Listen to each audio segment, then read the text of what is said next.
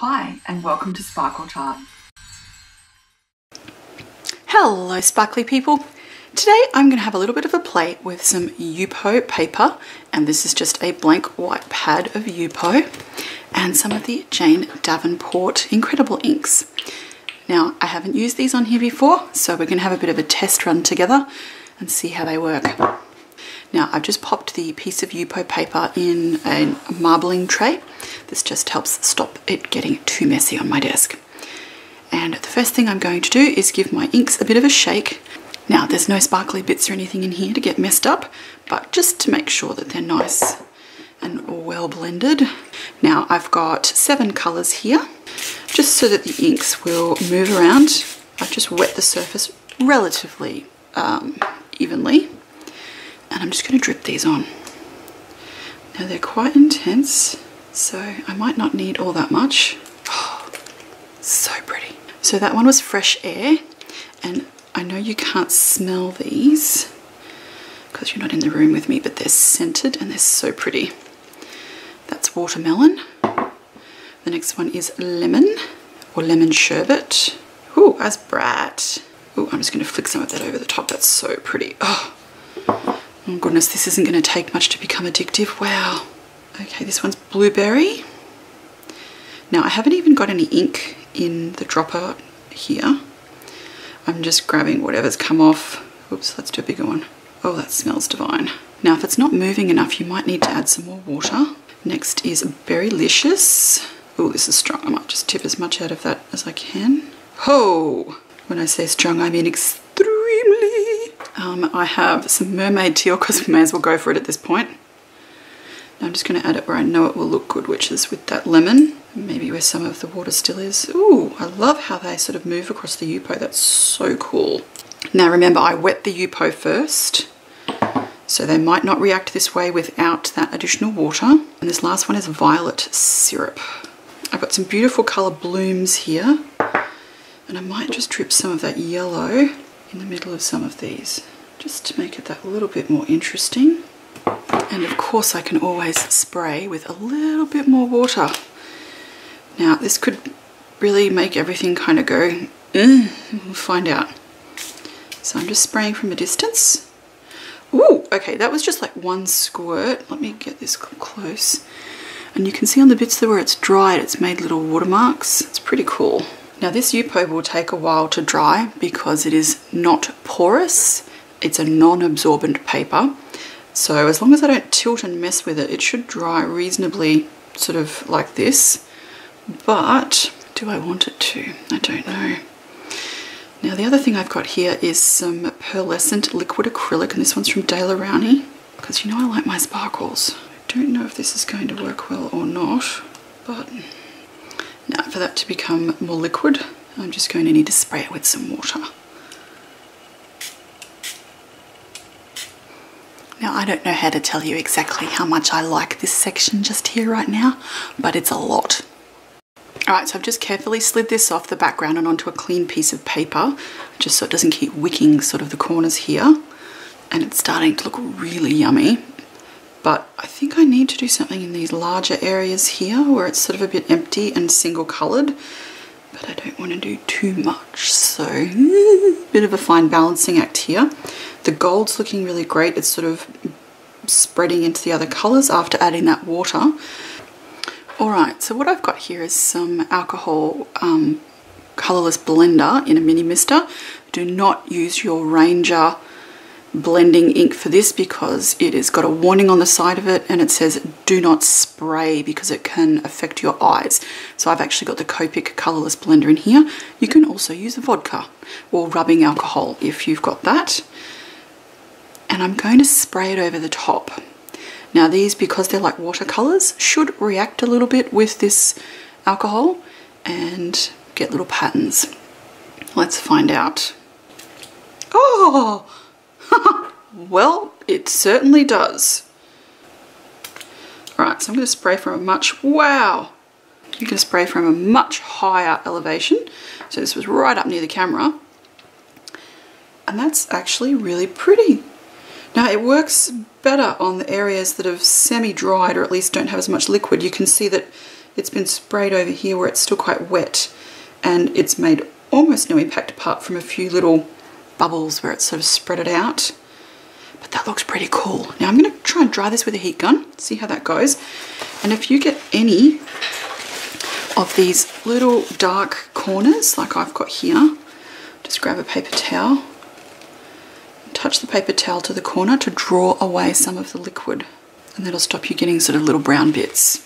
Now that beautiful pearlescent acrylic I've used has mixed with the purple and made this stunning sunset colour down the bottom here. I'll have to find a way to make use of that.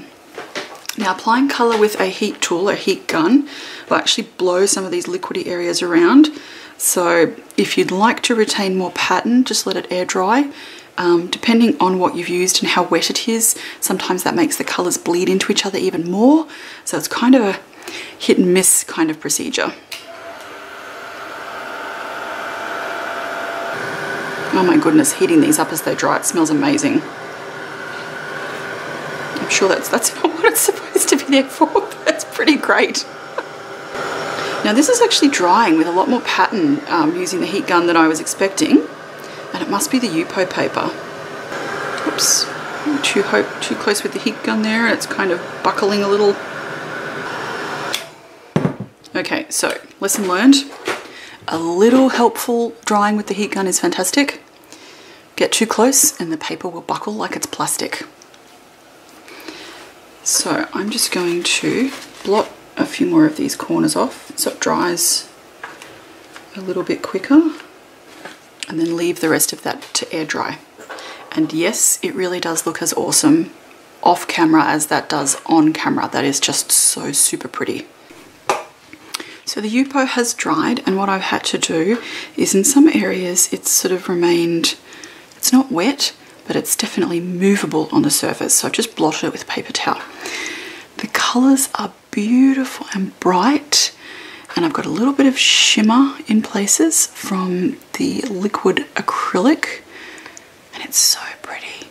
I love some of these little areas here. It's just really interesting to look at. So I want to do something that exposes the background. Now, because I've overcooked the Yupo slightly, just when I heated it, I need to chop off that little area that is sort of buckled. Okay, so I now have a beautiful square, even if it is a little bit warped. So what I'll do is I'll put some double-sided tape on the back and stick this to a piece of thicker cardstock so it stays nice and flat. Oh, okay.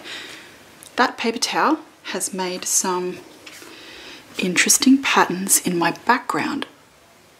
And whilst I could be bothered, I actually like it. Now that my little panel is dry on the backing card, I've taken it outside and sprayed with some crystal clear. Now, I should have done this a lot earlier, and I'll show you why.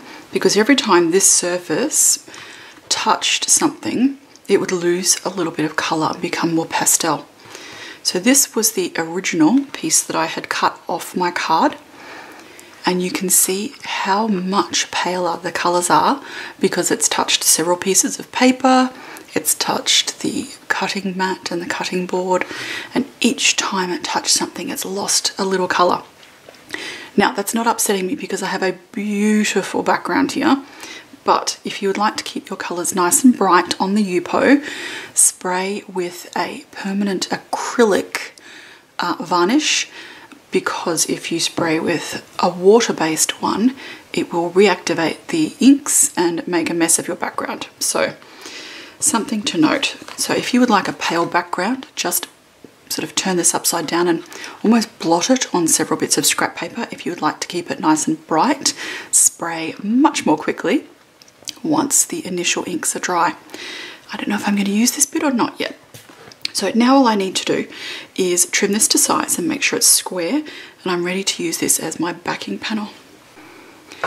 Now I needed something beautiful and colourful to use with my background, and I just happen to have some of these gorgeous Jane Davenport washi sheets. Now this one is Washi Girls, and it has 4 sheets, but they're the same. So I get 2 of these and 2 of these. Now I could have used any of these images because they are just gorgeous. But what I've done it's really difficult to tell what's going to work unless you cut it out. So I've chopped up my washi sheets and cut some of the individual images out. And then all you need to do is audition them on your background to see what works. Now that looks gorgeous, but Danny, my Lulu art teamie, has just used this on her gorgeous project a week or two ago. So maybe not that one. Not because it's not beautiful, just because I thought you might like to see something different. This one works, but I think it's a little bit large and it takes over the background. And again, the same for this one. So to make that work, I'd have to chop off half of her beautiful hair. Otherwise it really sort of dominates and it's not quite the right colour. And then I tried this one and I think that's looking pretty perfect. So I'm going to use this as the main image on my card. So now that I've got this element, I just have to figure out what else I'm going to put around it. And I've been trying out some of my Jane Davenport dies, and I think some of these, if I add a little colour, might be just what it needs. Alright, so I have 3 colours of embossing powder here. I have Clearly Clear, Prima Donna Purple, and Guten Tag Teal. So I've got purple, turquoise and clear. So I'm going to make different colours on the different elements. So I'm just going to grab my Jane Davenport Celestial Sky markers and grab the gold. Give it a little bit of a swish. So I'm going to colour 2 of these in with the gold and then pour the clear embossing powder over the top. And this is the Guten Tag Teal.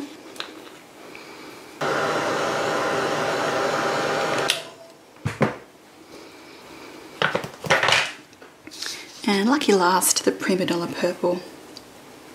And now I have 3 gorgeous coloured embellishments in gold, purple and turquoise to match my background. At this point it's time to construct the card from the background that we've created, and I've trimmed a Jane Davenport washi sheet image from the Washi Girls sheets to card size.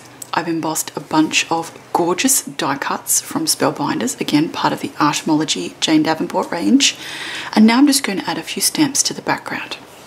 Now the first thing I'm going to do is just grab a pencil and pop a very brief outline of where my little design will be sitting.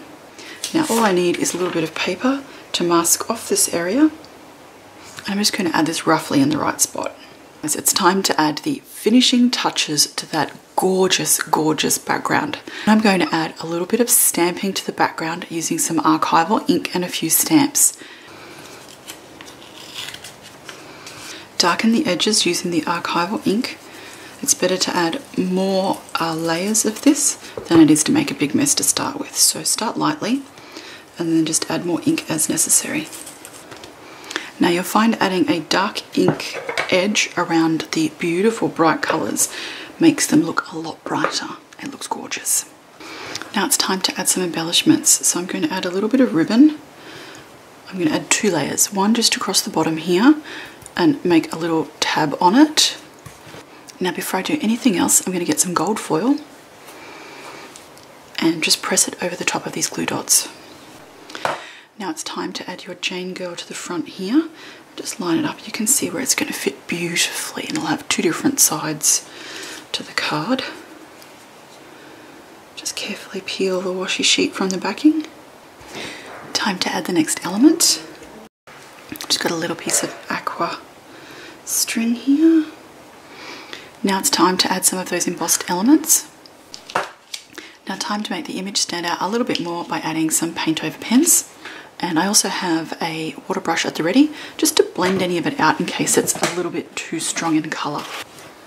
Make sure to blend it before it dries so that the colours merge together a little.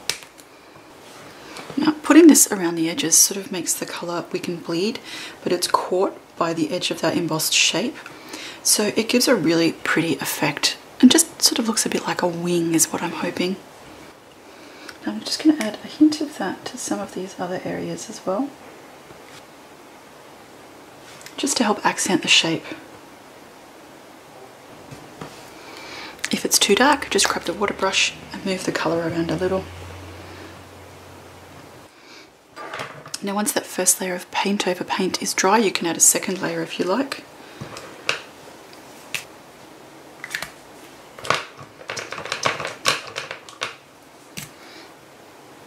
Just to finish this layer off, I'm going to add some black fine liner. You know how I love this stuff. I'm just going to have to be really careful.